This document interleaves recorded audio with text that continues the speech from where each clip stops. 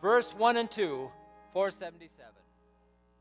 More about Jesus would I know, more of his grace to others show, more of his saving fullness see, more of his love who died for me.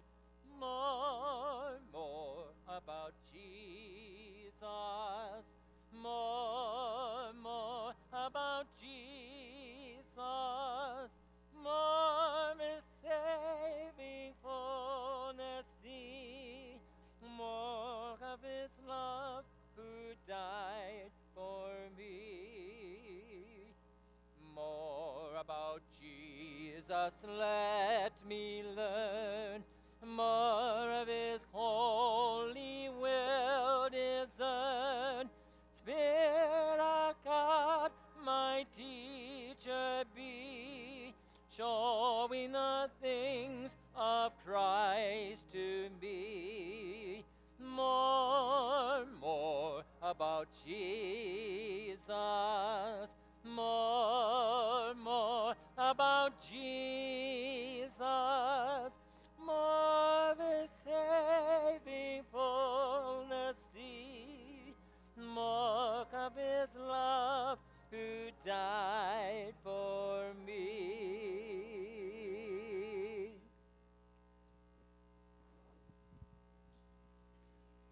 We thank you, Lord, for this evening. We thank you that you did die for us on the cross of Calvary.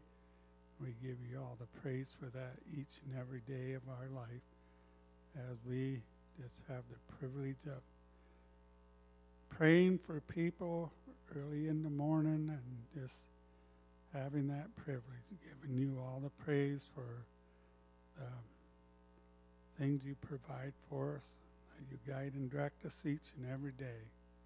And we thank you, Lord, for our pastor, Tom, as he brings a message this evening that just apply it, that we can apply it to our everyday life. As we take this offering, we give you all the praise for that. For we ask this for your name. Amen.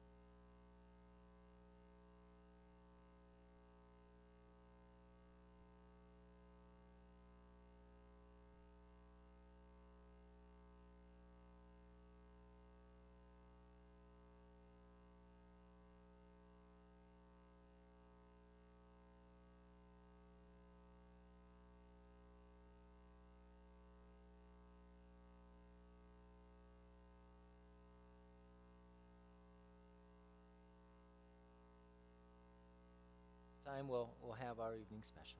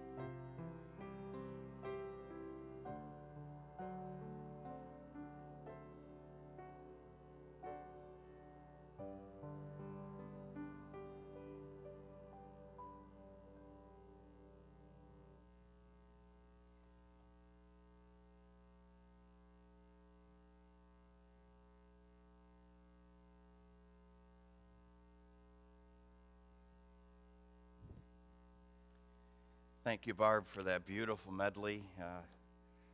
All of it centering in on our desperate need of Christ. And thank you for the reminder of that wonderful and simple chorus, Christ is all I need. Let's pray together. Heavenly Father, we rejoice in you again tonight, and it's been a blessed evening as we've been able to once again, with thanksgiving in our hearts, enter into the gates of God and into the house of God. Know the joy that we have fellowshipping around the realities of Christ. And perhaps one of the more significant things that we will do tonight is our simply recognizing our ongoing and desperate need of Christ in our lives. We certainly need him for salvation. He is the one and only Savior, but we need him every hour, as the hymn so beautifully sets forth. And we need your words every hour. And so it is a privilege for us to consider the inscripturated word of God again tonight, and we would simply ask for your help as we pray. In Jesus' name, amen. Our study in James continues tonight. We're presently hovering over a little section consisting of only 2 verses. I'm speaking again of James chapter 1, verses 26 and 27. Take a look as I read James 1, 26 and 27. If any man among you seem to be religious and bridleth not his tongue, but deceives his own heart, this man's religion is vain. Pure religion and undefiled before God and the Father is this, to visit the fatherless and widows in their affliction, and to keep himself unspotted from the world. James gives us here, again, I love the way that God deals with us. James gives us here the 3 component parts of true or pure religion. Component part number 1, pure religion and undefiled before God and the Father is this, a bridled tongue. How can I honor God with my tongue? And how can I minister to and edify and grace others with my tongue? We looked closely at that. Component part number 2, pure religion and undefiled before God and the Father is this, to visit the fatherless and widows in their affliction. This is where we spent our time last week. I have one quick leftover here before we tonight pick up the 3rd component part, namely, pure religion and undefiled before God and the Father is this, to keep oneself unspotted from the world. Let me quickly take you back and just for a moment to component part number 2. Pure religion and undefiled before God and the Father is this, to visit the fatherless and the widows in their affliction. We noted that to be an orphan or a widow at the time of James' writing meant that most likely you were desperately poor. You can imagine during that 1st century in particular when you were, quote, excommunicated or kicked out of the synagogue. Can you imagine losing your livelihood because of your love for Jesus? Such was the case for God's people, certainly in the 1st century and many centuries to follow as well. When you think about all the things that we have and all of the things that they lacked, I guess it's relatively easy for us to recognize and embrace this idea that an orphan and a widow, they were in a peck of trouble. Poor, even desperately so, not as we define the term, but as we see the word used in its biblical setting. No food or a lack of food, and no raiment or a lack of raiment. Our definition of poor is actually and frankly embarrassing. And That in light of the fact that we all probably at one time or another have claimed to be among them. I remember many, many years ago teaching at a Christian school. And because I was the main wage earner and because our salary was so low that Ann and I and our growing family actually were dubbed by the government to be living below poverty level. But Luke made it. Were we poor? I believe not. Was I ever concerned, going to bed the night before, how I was going to put food on the table for my family? Have I ever come close to making the decision that, hey, there's probably not enough food for all of us, and so because of the high calling of God on my life, I certainly sacrifice and make sure that my family is fed?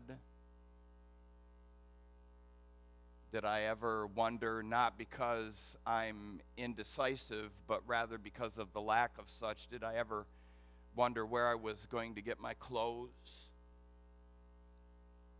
In fact, Ann and I would testify to you in light of, my prepping you for this, that we were so very rich. I mean, not just spiritually and not just biblically, but we were rich, even as it relates to physical resources. I have some interesting statistics to you. Some of you may have heard them before because at least the possibility of Dale sharing them with his Sunday school class, for he and I have read the very same book. I don't recommend books to you often, but once in a while I do that, and this is certainly one. It's entitled Religious Trojan Horse, and it's written by Brandon House. You'll be interested in what he writes here. What we call poor in America today is not poor in the biblical sense. The facts noted below refer to people defined as poor by the Census Bureau. This was taken from various government reports. Here's the bullet points. Again, interesting. 43% of all poor households actually own their own homes. The average home owned by persons classified as poor by the Census Bureau is a 3-bedroom home with 1.5 baths, a garage, and a porch or patio. 80% of poor households have an air conditioner.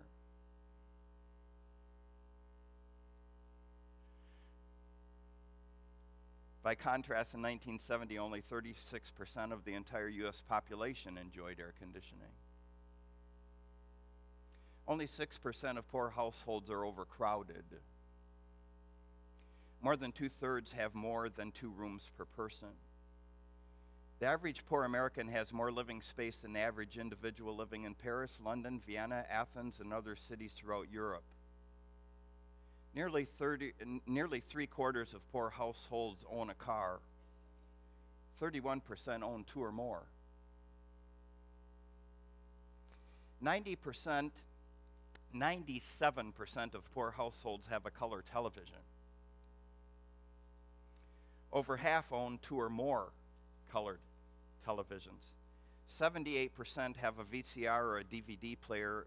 62% have cable or satellite TV reception. See, honestly, I will tell you that I'm poor before I give up my cable.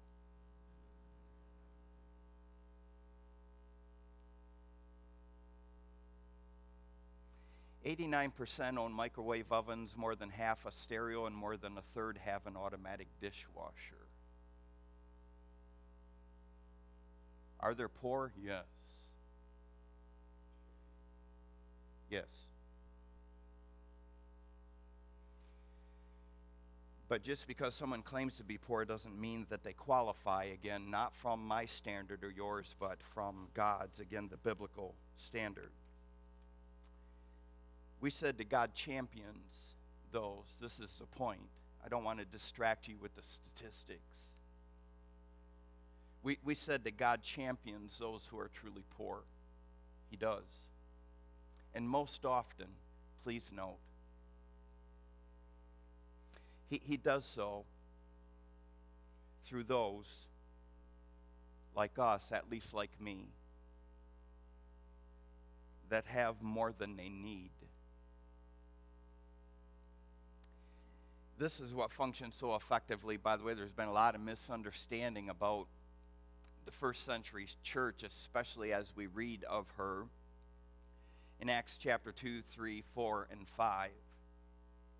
It starts out with this comment that they had all things in common, and so some of us are a little bit taken back by that and afraid maybe that it's a push for socialism or even worse, communism.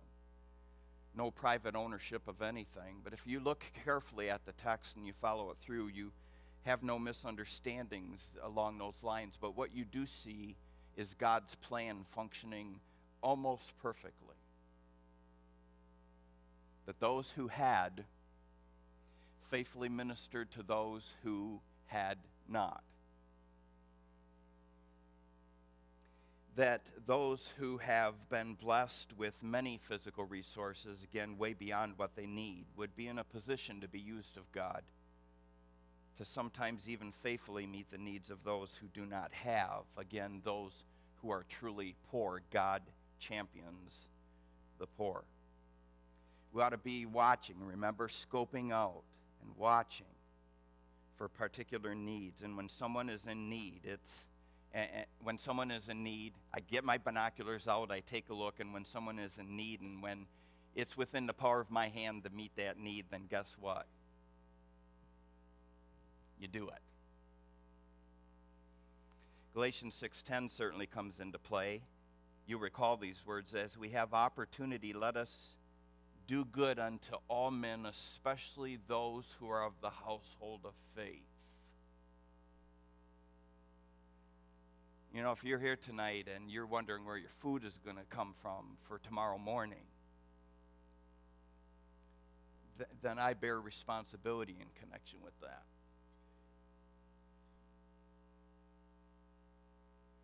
So James, you know, he continues to challenge our thinking, and I suppose that we could go on and consider many other things, but we will leave it with James-inspired words. Pure religion undefiled before God and the Father is this, to visit the fatherless and widows in their affliction.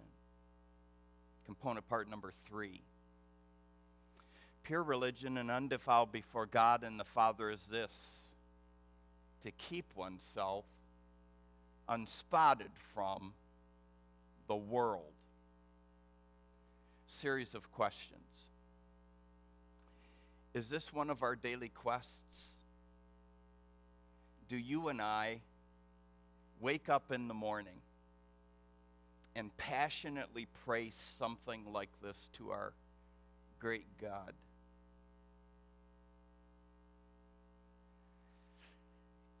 Is this among your and my desires? Is this among your and my commitments? Is this important to us? James says it absolutely is.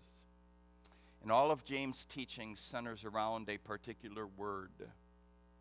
I don't know how many times I've looked at it. The word ought to ring a bell to you because you have heard not only Pastor Tom cite it, but Pastor Landon of recent as well.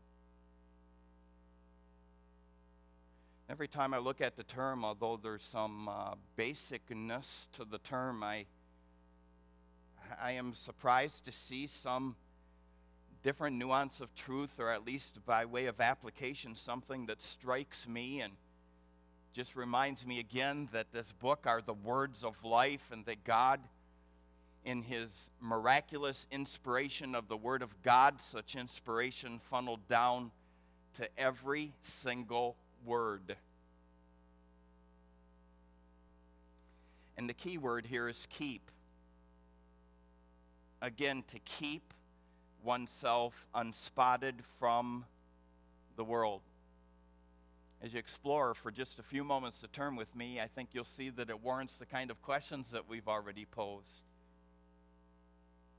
Are we passionate about this? Are we getting up in the morning again with desire or wanting to live our lives for the Lord Jesus Christ? Are we singing in the morning, Lord, I need thee every hour, starting this hour? And is it our heart's desire that in light of the world in which we live, that we would live out our day in such a way so that God is pleased with us? And stated in the negative, as we must recognize by James' inspired words, are we living our lives in such a way so that when we get through our day, we have gotten through our day unspotted, unstained, unsoiled?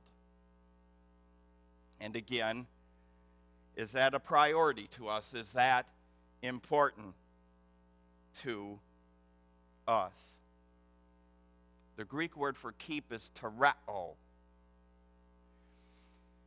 The word in its fullness means to guard from loss or injury. I love everything about the term. To guard from loss or injury by keeping an eye on it. The word, by the way, is in the present tense, which speaks of habitual action, which means daily. And again, back to our blessed hymn, even hourly.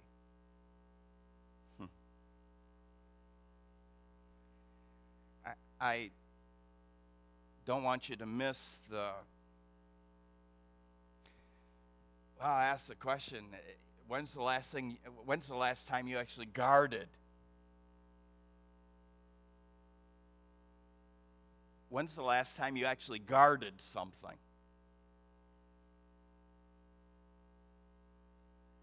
The word means to guard from loss or injury by keeping an eye on. Don't miss the inherent passion and emotion in the term, even the love. The fact of the matter is, the more we love something, the greater our desire to keep it, to guard it. And so we actually have the measuring stick of our love. Once again, we don't go very long in our study of the Word of God before God graciously hands us another measuring stick so that you and I can determine not only whether or not we love the Lord Jesus Christ, but even the degree to which we love Him. Guarding. Guarding against being spotted or stained or soiled by the world in which we live. And two things, please stick with me. And right now I'm scrambling, to decide what we should do. And we're going to try to do it, even though none of that makes sense to you.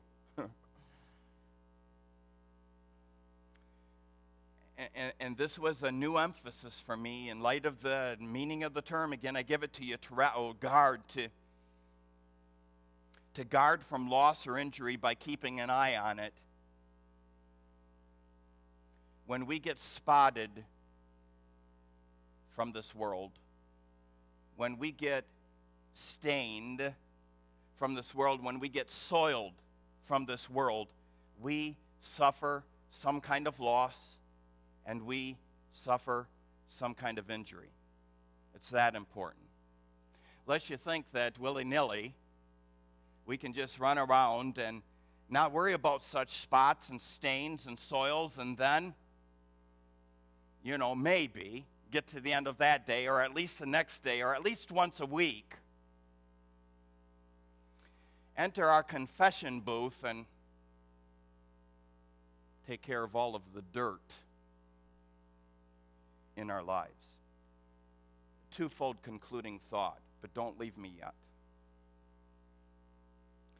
I break all the rules. They taught us, as a teacher, don't use the word concluding.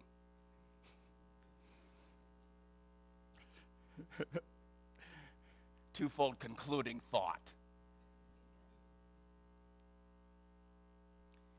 One, we ought to do everything in our power, yea, in His power, to keep ourselves unspotted from the world. And two, when we get spotted, stained, soiled, we ought to move so quickly for the stain remover. Guys, you would be dead if you sat down on your brand new light-colored couch and you had all of your goodies ready to watch a football game, 3 cans of Pepsi over here and 3 cans of Pepsi over here, and a bowl of chips and, wow, some knock your socks off sauce. And you take your chips and you dip it in the sauce, and before too long the sauce is running not only on and off your shirt, but on and off the couch. And you say after the first half of the ball game, because you really can't do anything until halftime, "Hey, by the way, sweetie, we got a little mess on our brand new light-colored couch."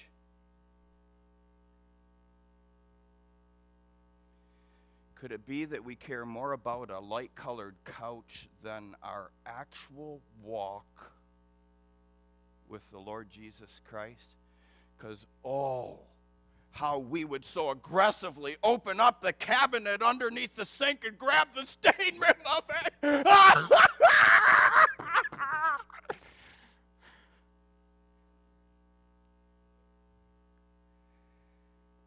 But alas, often we're sporting for a significant period of time things that we know, when we think about it, are displeasing to God. James says, you got to love the straightforward simplicity of it all. James says, don't get spotted, but when you do, quickly use the divine stain remover.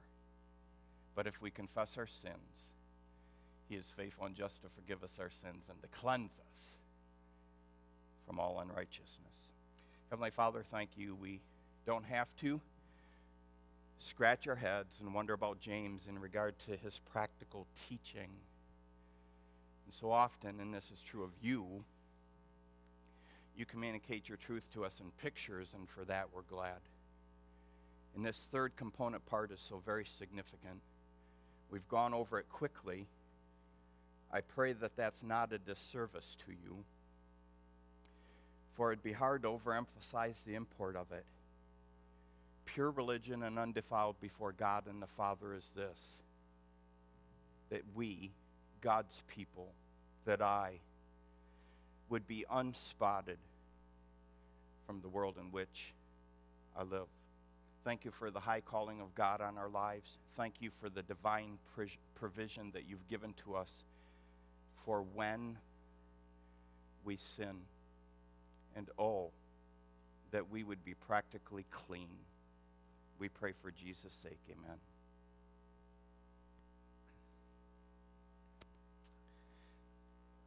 Let's stand and turn to 443 and sing the second verse.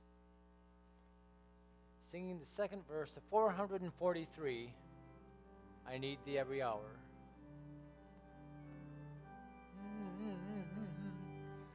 I need thee every hour, stay thou nearby.